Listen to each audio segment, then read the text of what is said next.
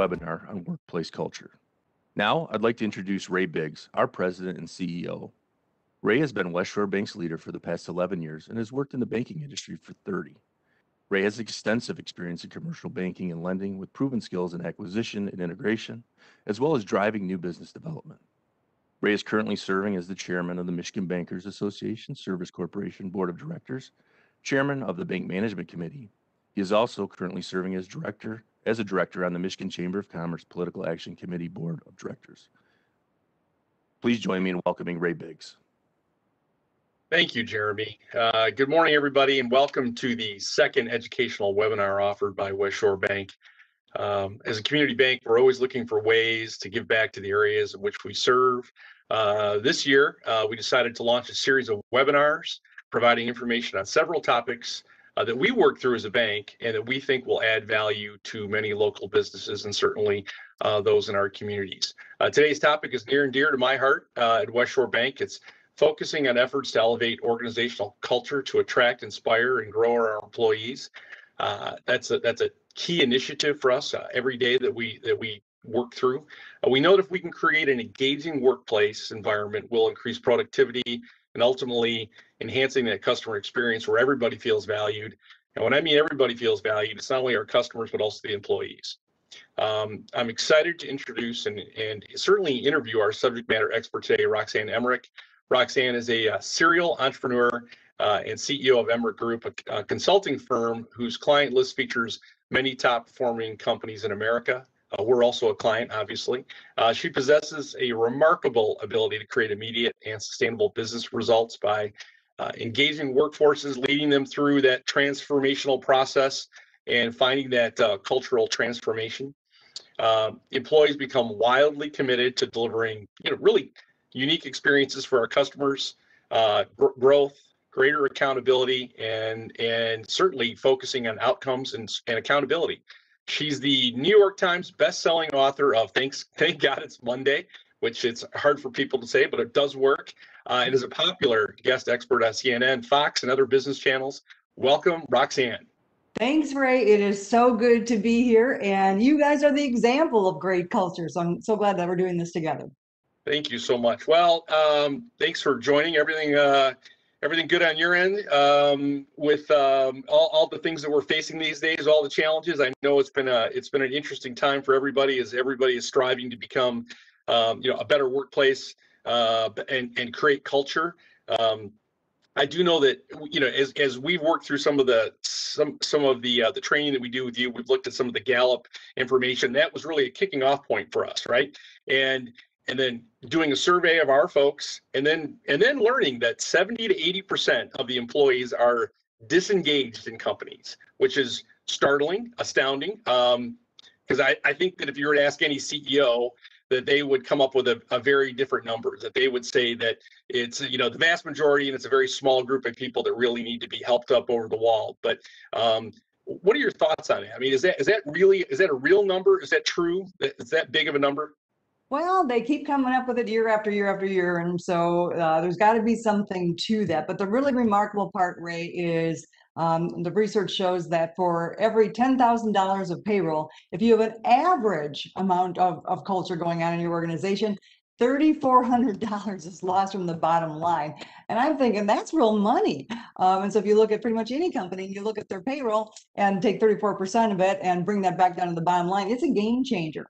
So getting a culture of people who are on fire, who know how they tie to profit on a daily, weekly, monthly, quarterly basis, who are knocking off on all the adult daycare kind of behaviors that where they're whining and complaining and gossiping and doing all those things that just slow everything down so you can't do real work. Those things are in the way, and we have no time for nonsense right now. This is an interesting economy. It's about to get more interesting. We got to get about the real stuff. Yeah, when I think about certainly community banking, we see an awful lot of, in the bank M&A space, we see a lot of cultures coming together and transforming, and it creates opportunities for us. But as we see that culture change with larger banks, we're always trying to adapt and improve our culture, and certainly find that way to earn your independence. right? Because all this bank M&A, banks are going away, and we feel very strongly about serving our communities. We know that culture will play an important role, but it's not something you can touch or feel. So maybe explain a little bit about, how do you put your arms around this kind of invisible topic, but it's critically important. Okay, well, first of all, I want to say something about community banking, and that is I've seen so often, Ray, that when the last community bank leaves a community, you get the brain drain, the small businesses dry up, because I remember during the last recession how the big banks send out the massive amount of letters saying, we no longer have an appetite for your type of loan, pay up in 30 days.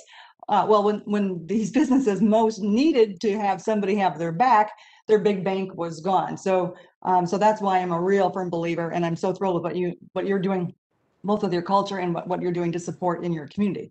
But as it applies to culture, it's just an important thing that we all have to learn how to figure out how to do. And the problem is in school, nobody teaches you culture, and so you learn finance and you learn marketing. But culture is a series of systems that helps people tie to the values of your organization, the behaviors of your organization, the outcomes of your organization. That alignment is an important piece. And so it's one thing to say, rah, rah, let's get the troops all going the right direction. It's another one to get them there and to understand that culture is just a series of systems that are tied together that keeps advancing the abilities of people and gets them better aligned to the stuff that matters, because humans being humans, we're all like, oh, look, a shiny thing. Oh, look, a squirrel.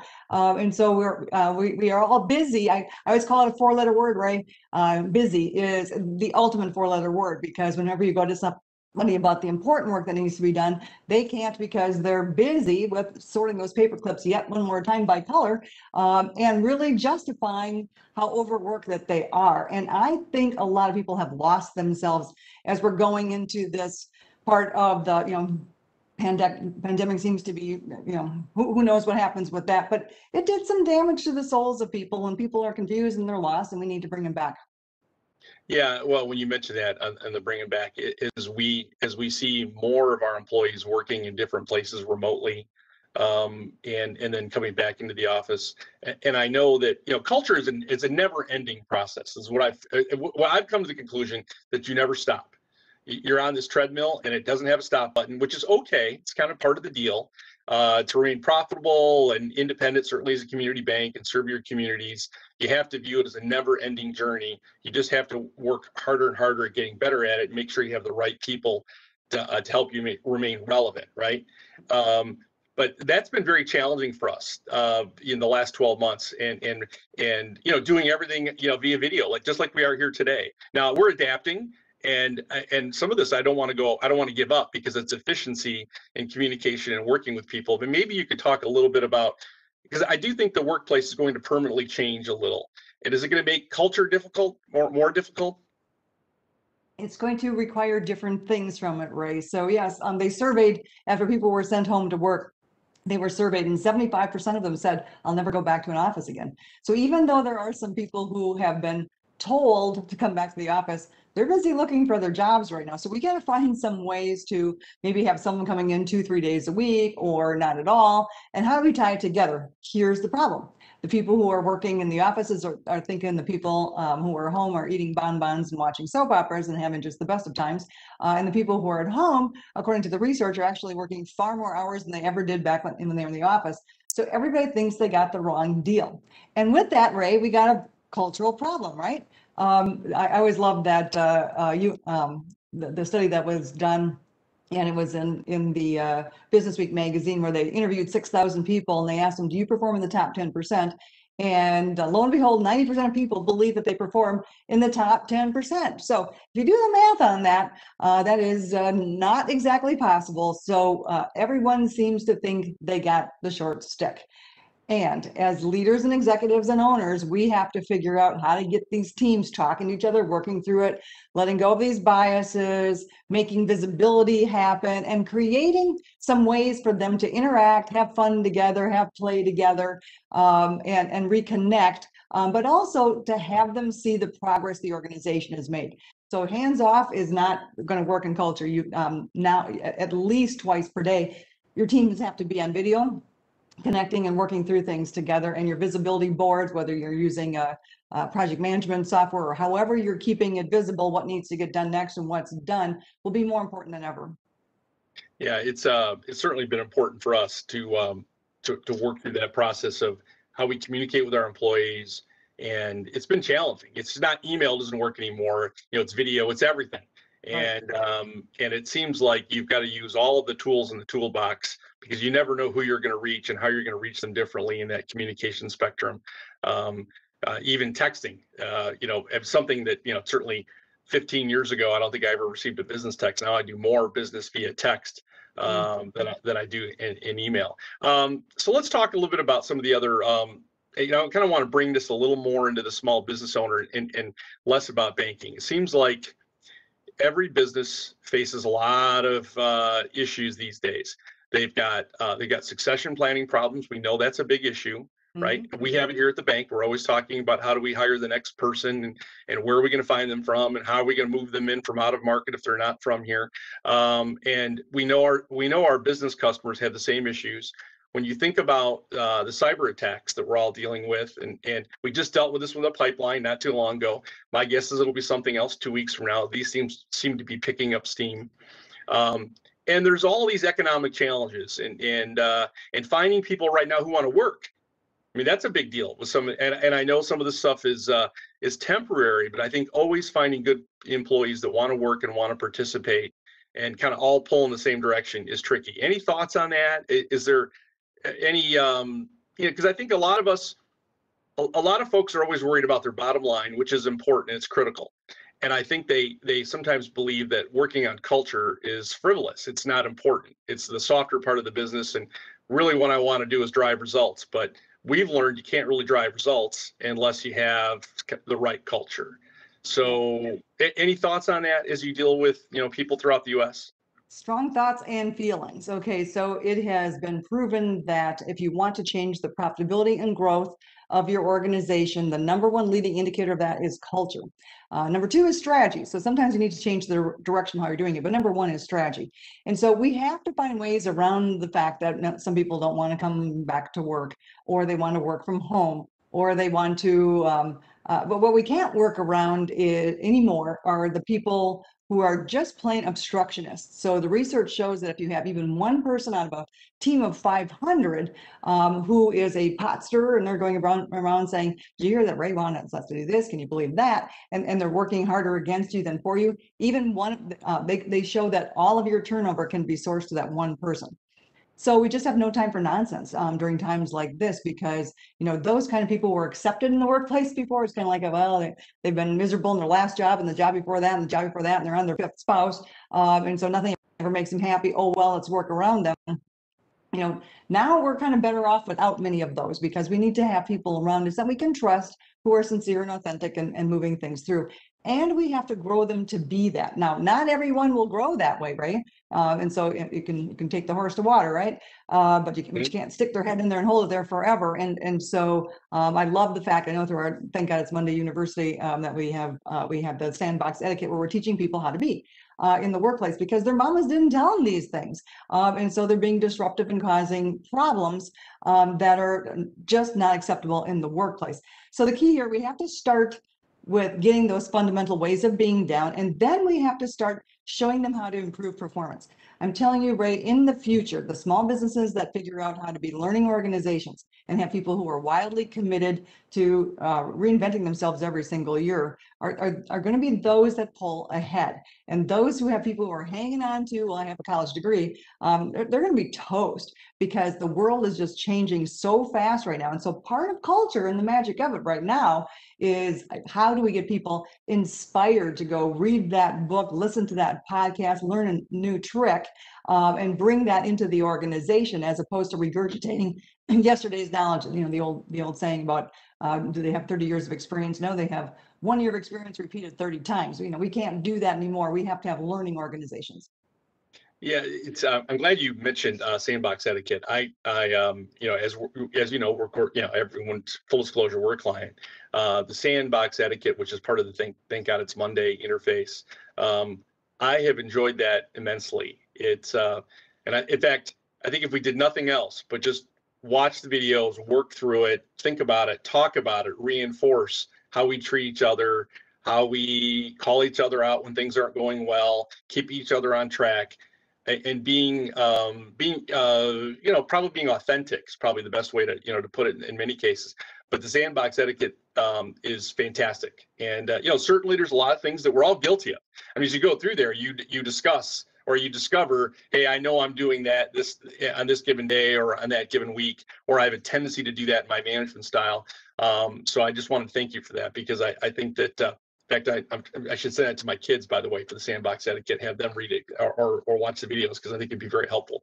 And that's, I'll get into kind of the next topic. There's a lot of political rhetoric these days, and this is not about politics, but I will say that we've seen a lot of folks rip off the Band-Aid and be really harsh with each other. Social media allows for that. I mean, you see things get said on social media that otherwise they wouldn't say in person, because they'd be fearful of the comment or the response from the person. But that's finding its way into the workplace a little bit. And I find that very interesting, that people are willing to say and do the things and treat each other the way that they are. And I would love to hear your thoughts and comments around that, because it seems to be permeating. It's not a cultural thing. It's not like I'm getting too old. I mean, I look at things on Facebook and Instagram and all the rest of it. Not a big social media guy. I use it to make my life more efficient and easier, but it seems to do an awful lot of damage at times.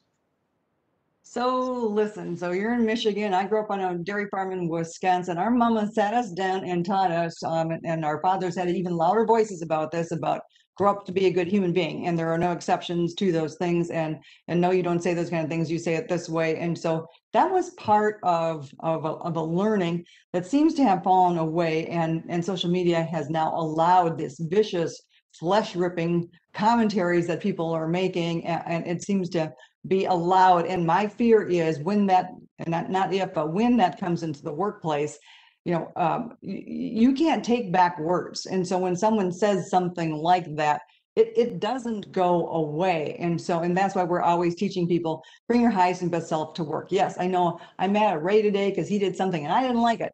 But that does not give me permission to bring my lower self in and start ripping and shredding and gossiping and rolling my eyes and whining and complaining to everybody, as opposed to bringing a solution. That's not going to help the situation at all. And so I think, I love that we're doing the quarterly reviews that hold everybody to the behaviors of values, because they're hearing constantly, and they need that, right? They need to know, am I in alignment? Am I in alignment? Because once they get away with it for one quarter, by the next quarter, it gets pretty ugly. And by the third quarter, it is out of control. And this person's just being a lunatic and creating a lot of problems within the organization. So that tool alone of holding people to the behaviors of the values that you stand for. Because if you ask them, Ray, do you live the values? Oh, yes, I'm honest. Oh, yes, I'm ethical. Oh, yes, I do excellence in my work. Oh, yeah, all those things. But then when you start bringing it down to what matters in terms of observed behaviors, do I come to work on time with a smile on my face? No, I'm pretty growly most of the time. Do I only use advancing language to advance the situation? No. If I don't like something, I complain to somebody who can't do something about it. Well, that doesn't serve the organization, and we really have no time for nonsense right now. I think we're going to go through some interesting, challenging times in the future, and I think those organizations that are intolerable of the nonsense, because during good times, right, 37% of an average manager's day was spent dealing with dysfunctional behaviors and low performance. What about taking care of customers, right? Because look at the time that's wasted there. And so we've allowed things that we can't allow. And I want to give everybody some peace of mind by telling you a quick story that in case you have somebody who's like really disruptive to your organization. I had a CEO years ago, and he called me and he said, I know you're coming in next week, but I just let go my top 3 producers because they just have a bad attitude. And I said, well, what percentage of the revenue are they responsible for? 60%. I'm thinking, well, I believe I wouldn't have done that. But it was too late. They were gone. And I will tell you, that organization doubled their profitabilities that next year. Everybody started shining. They just needed the nasty humans out of the way. And so I just think we got to get nasty humans out faster. So let's talk about that for a minute. So you identify, let's say that you want to take culture into a new direction or a better direction. And you but you're worried about retaining all these employees because you can't upset the apple cart, can't flip over the bus too much and lose everybody at once. Advice, if you have advice for, a process that you would take, you take management through or CEO through, is that how you do that? Yes. So if any of you have a board of directors or you're keeping statistics and you're looking at retention, I urge you to change the way you measure that. I think you should look at retention of desirable employees. So if someone's a stinker and they're raising a lot of trouble, or if they're not performing and they leave, that's a good thing. And so don't knock that particular piece down. And so you do want to be looking at your turnover of good people, because that's the stuff that hurts you. But I have found that many of our organizations have half the number of employees with the same amount of revenue, or twice the amount of revenue with the same number of employees, just because people get about business when they don't have all this disruptive stuff. And I think part of it, and Ray, I want to give them some real tangible things they can take home and apply right away. Part of it is find something to teach them that's new, and then measure it and make a big deal and high five them, make sure they're educated about how they do it, move a needle up, throw a big party, when I say big party, like maybe some pizza or some ice cream or something comes in the door because they did something well, high five, and then build another one. And so be thoughtfully building successes within your organization, because most of us are just moving along day in, day out, just like moving my stuff from my left side of my desk to my right side of the desk, and we kind of lose ourselves in that. But Ray, I don't know how big you are about sports, but I know a lot of people get pretty enthusiastic about watching sports in the weekend. How Sure. fun would that game be if nobody kept the score? And yet many businesses are operating just that way. They have no scoreboard. They have no lines in the road that says, oh, you just went over that line. No, we don't gossip about other people in this organization. Oh, no, we don't. If we blow it, we don't give our excuse. We tell what we're going to do to get back on track. That's all we really care about is a oops, I know this is a problem for everybody. My apologies. Here's what I'm doing. Now here's my sad story. Don't you all feel sorry for me? And so, we need to show them how to win and get some wins, because people lack confidence universally. And you create a better culture when you raise confidence. And here's the thing. You're going to have to teach your people a lot of new tricks over the next couple of years, because it's not the same world it was. And so many of them will have to be at least twice as effective at what they're doing. Some will have to be doing completely different things. And that's culture too, because how quickly can you adapt really matters now. Yeah, well, we've seen that in spades here in the last 12, 14 months. And I think we're going to continue to see that. We've seen that with technology advancements in our business, cybersecurity, fraud detection, making sure we're keeping our customers' money safe, all the rest of that, and staying one step ahead of the you've got people outside, you got these barbarians at the gate that are trying to impact your business, but you've got people inside that are really not pulling in the same direction. It may have been you. I'm trying to remember this visual where you've got your management team pulling like a wagon, a little red wagon. Right. And this, maybe you know this one, but it was you've got this small group of people pulling the wagon. You've got a bunch of people that sit in the wagon, and then you've got some people that are pulling the wagon in the opposite direction. Any percent? I mean, I know you look at it, you guys do a lot of surveys and you'll know a lot of statistics. Can you fill that in the blanks on that? Are you familiar with the illustration I'm referring to? Yeah, yes, I am. Typically somewhere around 11% of the population from year in, year out, from the decades that I've been watching this data, are considered to be actively disengaged. In other words, they're working harder against you than for you. Listen, I don't care if they have the keys to the vault. There is no place for them they just plain have to go. They are risk. As a small business, I've had this business for 31 years. Prior to that, I had the great honor of doing what Ray does. And in 31 years, like not many businesses make it 31 years. I'm sure that a lot of people who are on the line today are those who have been around for a while. You must mitigate risks. So what are your risks? Your risks are employees that will undermine you. Your risks are fraud right now. And by the way, I really applaud Ray and his team and what they're doing for fraud. I have a friend who used to be an operations manager in a bank that just had her personal and her business account wiped out to zero overnight. This stuff's real. And if you think, oh, that, I'm too busy, I don't have time to really work with the bank to figure out how to get better at that. Kind of busy.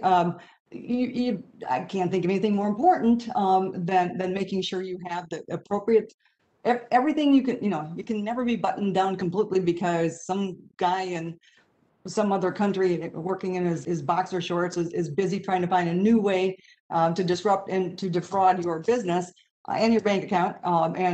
But there are some ways that they do it consistently. You better know what those are. Better be buttoned down as well. So I know we're off from culture here, but hey, it's a bad day when you have to tell all of your employees that they don't get paid because there's no money for payroll because you had your account wiped out. And so we've had that happen to small business customers locally and we've worked through that. It's like, kind of back to the culture element. We do a lot of testing here. It's we're trying to get people to click on emails they shouldn't click on and try to train them, but it's part of the culture, right? It's read something, identify it, understand that it's a risk.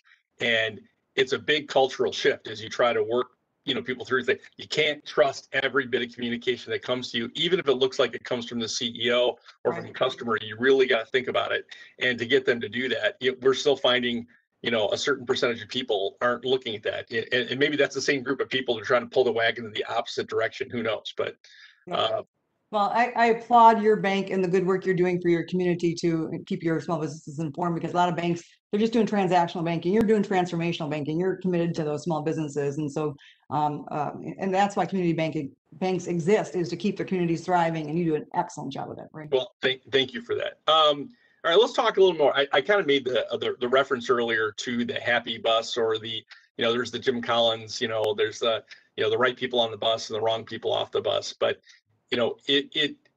what sometimes we worry about is we're trying to install a culture of accountability, and and that's being a little more authentic and sincere and providing the correct feedback, the right feedback. Of course, you've got to use it, kind of advancing language, be nice, be cordial, but talk a little bit about that process of working through that as you start to build that authentic culture with each other and really make sure everybody feels valued. But part of feeling valued is being honest with each other, right? I mean, at least that seems to be part of it. Yes, we call it calling it tight. And calling it tight doesn't mean, aha, Ray, I'm calling it tight. You violated this rule or this whatever. But it means you call it tight. As it happens, if you see it, you say it. So when you see something that isn't done correctly or doesn't meet the excellence standards of the organization or doesn't meet the values of the organization, that everyone in the organization should speak up at that point. And that's a healthy culture when you get to that particular place. Now, there's a new phenomenon out there, and that I'm sure everybody is seeing, which is that whole "I'm offended." Everybody's offended by everything, and it's kind of there's a real rule of life calling: you can't be offended. Nobody can offend you. Being offended is a choice. It's just that somebody has a different opinion. Okay, so let's talk through it like adults. And so, teaching your team members how to listen to each other and hear and realize that it's okay to have different opinions. There was a great quote I shared with the CEO group this last Friday. I don't think you saw it, about how many people right now are getting so rigid, and they have a belief system, and they're unwilling to look at anything new because they have that belief system. That's the it. And there are others who basically see it differently, and they want to have a discussion about it, and they want to understand, and there's an open discussion. That's what we need to create within our workplaces. It's not being modeled out there in the real world is the problem. And so people are seeing, no, I disagree with you. I don't even want to hear it. And that you can't have a healthy organization with that kind of an attitude going on. Yeah, a lot of it happens politically, but you see this lack of tolerance for different opinions and viewpoints, and it's certainly very challenging. I mean, some of your earlier comments sound a little bit like marriage, marriage counseling, just kind of being authentic, talking to each other, and saying what's on your mind. And I wouldn't say refuse to be offended, but you get to choose what you're offended about, and I think that's an important point, especially as you're working through that process of really holding your staff, your employees accountable. If they said they were going to do something, and as we've started to work through, using some of the systems you have in place, not talking about the things that are really on track and going well, talking about the things that aren't going well, and focusing your energy on how do you and then how do you get it back on track. Yes. That's that accountability piece that I've enjoyed quite a bit here in the last. We've been doing this, for almost about a year now, but more I would say more intently and focused on that here in the last 90 days. Maybe talk a little bit about that process. Yeah, that's so necessary, because if we just sit and watch everybody not doing everything correctly, we can see where this is going to go. This business will not survive. So we have to get to that place, and there are some inherent problems in that. As we do emotional intelligence testing, we find out that we have many people who have like low self view scores, for instance, or high adherence to organization scores. And I'll just tell you what that language means. It's either that I feel crushed, that you see that differently than I do, because therefore I must not be okay, is a low self-view score in emotional intelligence. And a high adherence to organization score is, I know everything, I got everything. How dare you have a different opinion? You're wrong. And so if you have a combination of those two, it's really hard to get through to some of those folks about, hey, there's another way to see this, and we need you to do it this differently, and don't be crushed by the fact that we're asking you to do it differently, because it's just in their bones. Emotional intelligence is the leading indicator of future growth, is the leading indicator of whether somebody will do well in their job, higher than IQ. And so, but if somebody doesn't naturally have the emotional intelligence, we have to help them develop it. And if it's not naturally in them, it becomes a bigger problem. So that's what Ray's talking about, is like, how do we get people to have those conversations and normalize it and kind of go, oh, I just talked to Mary and I vehemently disagreed with how she did that particular piece. And I brought it up in a way that was using advancing language. And I said, hey, I think I see a better way to do it. And maybe I'm missing something. But what if we did it this way instead? And Mary went, okay, well, that's interesting. Thanks for sharing it. Here's why I did it that way. Oh, okay, I learned something. I think we need to do that part of this, but could we do this part? Oh, great. We can agree together. That's how grown-ups should be talking together in the workplace. It's not the norm, sadly. And so that's why we have to model it, teach it, give lots of education about it, reinforce it when we see it. And if somebody just plain can't do it and they become an obstructionist, we have to deal with that as well.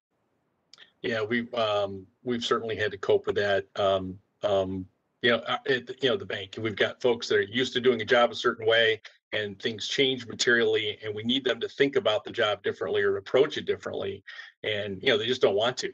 And that job doesn't require that skill set anymore, right? It requires a different set of skills. Right. And it's challenging as we go through that process. Certainly, re-onboarding someone that's already been with you 20 years can be very tricky. So let's talk a little bit about, if I'm a small business owner, and small businesses, that could be, the way the government and other people describe that, that could be 50 million and under in sales, or 100. That's our whole customer base. That's all we work with for the most part. Are there some simple steps or things to think through, knowing that you've identified, hey, I've got a culture that's not working? Like for us in particular, we started with, where everyone feels valued, and what does that mean? That it means an awful lot when you start to work through that process. And it's not just customers, it's also employees. But in this case, we're talking about culture. We do know that if you can work on your internal culture, the external culture with the customers is even easier for them to understand why they want to do business with you, right? And so some simple framework or ideas to think about if I'm the small business owner and I know I need to change my culture, I need to remain relevant and competitive. Some ideas or framework for them? Okay. Well, let's talk about several different things. One of them is you talk about like re-onboarding people. I believe, and we call it the kick butt kickoff, where we come in and it's basically, okay, everybody, today's the first day of forever, and no guilt and shame for the way you behaved in the past. That is forgiven, that is forgotten. Going forward, we're going to make some agreements about how we're going to work together. And so defining the agreements that you're going to live by are very, very important. Let me give you a couple examples of an agreement. An agreement is, if I disagree with Ray, I'm going to go talk to him. We call it the sundown rule. I'm going to go express my opinions and thoughts with Ray before the sun goes down. But I'm also going not to just have his head and let him know how wrong he is, but I'm going with an open heart to kind of go, hey, there's probably two different ways, and maybe I'm missing something, and to go there. And that's why, one of the other ground rules has to be, if you got a problem in the organization or you got a concern, bring it up or bring it directly to the person, but never to somebody else who can't do something about it. That's called whining. That's called gossip. That'll erode your souls of your people. They will hate coming to work every day. They can't get over that. It's not a safe work environment. And so you got to put a line in the sand about these things. And if somebody violates, it's like, hey, we talked about this. This can't happen again. I think another suggestion I would have is when you're doing interviews, and like every bad hire I've ever had in my business was a result of one of my managers not following the hiring system. And so it's like, and then they'll come, oh yeah, I really like so-and-so. Well, great. And show me the scores on this and show me the scores on that. And what'd you do here and what'd you do there? They bypass that because they were busy, and that person's probably going to get another job offer. And so ask questions that get to that get them to reveal to you how they tend to do things as it applies to the values of the organization. Let's say that you disagree with Ray and he's the CEO. Scary dude because he's got the fancy title. He's not so scary though. He's like a real guy. It's just that he seems scary right now because he's the CEO. And so how have you handled that in the past when you've disagreed with the CEO? And if they say, well, I talked to everybody about it and I, gosh, there's a whole group of us, we talk at night, we all go to the bar together and discuss it. Well, now you know somebody who has a very strong pattern of very dysfunctional behavior. Yeah, it's good advice. I think that, the important takeaway is that culture is important. There's no time like the present to start to address it and work through that together and start taking those steps. And certainly that good communication is the underpinning of all of that. Certainly working for us. We've been in business since 1898, and I'm not, I would say that we always have to reinvent our culture to remain relevant and remain competitive. And for community banks in particular, to remain independent. We have shareholders, we have customers, and our job is to make everybody happy all the time. But as important as anything is onboarding and bringing people into your culture and making sure you're paying attention to that, cultivating it a little bit. So let's see if we have some questions. Sid, do we happen to have any questions at the moment? Yeah, thanks, Ray. We do have a few in the chat here. I'll ask the first one is for Roxanne. How do you handle an us against them mentality within your company or workforce? Okay, well, for anyone who's ever done an acquisition or a merger, that is the disease that, according to research, the vast majority, it's well over 80% of acquisitions do not meet their financial goals. And it's because we do it this way, those people over there, they don't get it, they're wrong, we're right, we're brilliant, they're stupid, and that becomes the conversation, and it's not healthy. So as a leader of the organization, you have to make it clear to your people, we don't do that here, there's just we. And if you disagree, you're going to pick up the phone and you're going to talk to the person that you're in disagreement with, and you're going to seek to understand why they're doing it the way that they're doing it, and listen, and then go, okay, that's good. Or are you open to a couple different ideas about how to do that? And so you work through those particular pieces, but you don't complain to somebody else. So I have worked with several organizations through acquisitions, and we have had 100% success rate of them becoming profitable and the culture being good right away. That's not the norm. It's more like 87% or a train wreck for a solid 2 years. But part of it is getting those agreements, like here's how we're going to do it. And then you got to stand by those agreements. You got to let people have to see that you, as an ownership team, as an executive team, are putting some muscle behind this thing, and that you mean it, and that you're going to address things that aren't there. And if you're one of those people who is built for, I just want everybody to like me, and so I hate conflict, I just shy away from it, let me assure you, you will have more conflict in the end by not addressing those things. So I always say you got to put on your big boy pants and your big girl pants and go after it and have those tough conversations when people are going off sideways on you. Well, I appreciate that, Roxanne. And there's actually a very closely related question in the chat as well.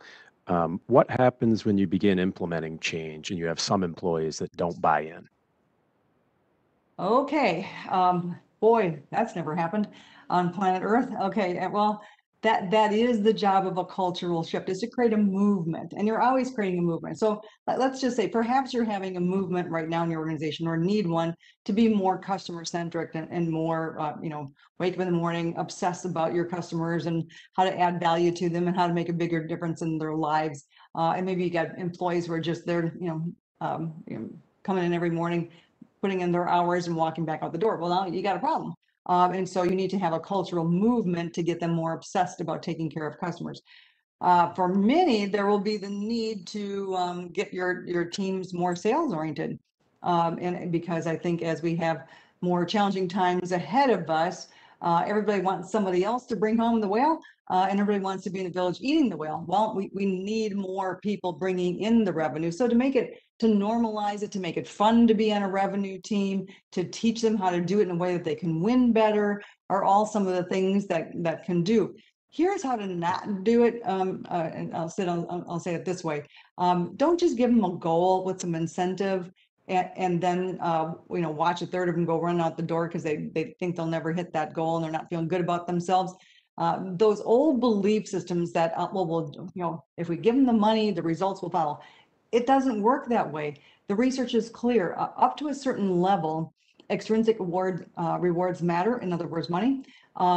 After people have their basic needs met, it's all about intrinsic rewards. And so they need to get more education. They need to be better stimulated. They need to have high fives. They need to have the group get together and go, woo, we did it all. So as you guys know, we talk about daily huddles, quarterly celebrations, weekly CEO Rater report. These are the methodologies of culture, because you need a whole series of cultural systems that just keep going during good times and bad.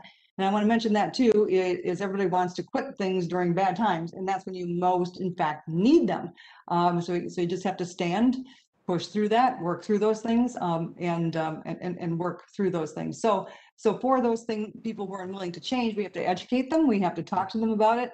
And in some cases where they're absolutely unwilling or unable to change, we need to start moving people around. That's why we always talk about the teal organization, because if you have the one guy at the top, and it's so dramatic, like he stays, he goes, that's dramatic. And that's very different than having kind of a circular organization where this person's in charge of this piece of that, and this person's in charge of this, and this person's in charge of this, and they run their own teams on each of those. It just creates that fluidity that the people who have been around for a while that are holding you hostage can no longer hold you hostage. Well, I think this next question is a question everyone probably has. Where's the best place to start when implementing cultural change? Well, I'll tell you how we always start with an organization. We always start off with this thing called a kick-butt kickoff, which is we get everybody in the room at the same time and we do a process, and it's fun and it's authentic and it's playful, and we're building a spirit, and we're asking them to create all of the customer service standards for every moment of truth in the organization, and also to create agreements about how they'll be with each other. Now, we're orchestrating a lot of it because it can obviously go sideways, but I think some variation and some beginning element of that of let's create these things together, then let's hold each other to that. So I think the need now, with so many people being remote, to pull them together to have these conversations, whether they're virtual or whether you have them in different rooms or you have a combination. I think people need to get pulled together more for these kinds of discussions, whether you call them a town hall meeting and you have a regular example of that. They just need to see that you're on it and you're advancing those things. What resources do you recommend to help an organization make these changes? Okay, well, I would say, right, if you want, we can make available to them the emotional intelligence assessments or whatever. You just have to let us know who they want to contact, and we'll put them directly in charge with the company that we get them from. I strongly believe in that tool, because when people are built, if somebody's 5'3", you don't put them into a basketball game to play on the top team. So many of the testing tools that are out there are interesting, but they don't have that necessary correlation to being functional in the workplace. So I think that's a tool. A lot of businesses all over the country and world have told me that they read the Thank God It's Money book together, and that they take a chapter at a time and they apply the information. That's a way to get started too. And maybe somebody on the team at the bank can even lead a book club or something like that to move through. That could be another way to do it. Another way that you could, another resource probably that's important, is to be thinking about setting up quarterly reviews where you tie people to the behaviors of your organizations and also to the results that they get. And to move swiftly toward that, because the old days of a yearly review and it's objective are over. Things or I'm sorry, wait, subjective are over. It needs to be objective data of here's how I live this behavior, and here's the critical driver that I move to, so I do know how I tie to profit. But I would do them in steps, and I always say stage appropriate accountability. Never go flying down the hill ahead of your skis. You're going to have a problem, and so you have people winning first before you make them accountable. I like the comment about getting out over your skis. You made a comment earlier, Roxanne, about when is a good time to start a process, and it's probably never a good time, but you have to start somewhere. Because a lot of your staff will say, "Oh, we have this conversion coming up, or we have this new software we're going to install, or there's a pandemic and people need to go work from home." So, and that was really our case because we had started down this process and we had a thoughtful discussion, and there were some people that thought maybe we shouldn't work through this overhaul and it's really all about better communication, authentic communication, and finding different ways to do it, and then listening to what your staff is telling you, and what they're valuing. There's no good time. We're going to do it now. We're going to get it done, and we're going to stay focused. Turns out it played out very well for us because we had a lot of folks move to that kind of platform during this time period. So I would say you just got to dig in, regardless of what's going on in the noise, because it's got to be that important. Would you agree with that? Exactly. And I worry about the businesses that are waiting for the right time, because what they're really saying is, we just don't think we're going to be very strong ever, nor will we make it. We don't believe in ourselves. And so you have to believe in yourself enough to say, I'm scared. I don't know how to do this. There's a lot to learn and I'm all in. Let's go. Let's get those things done.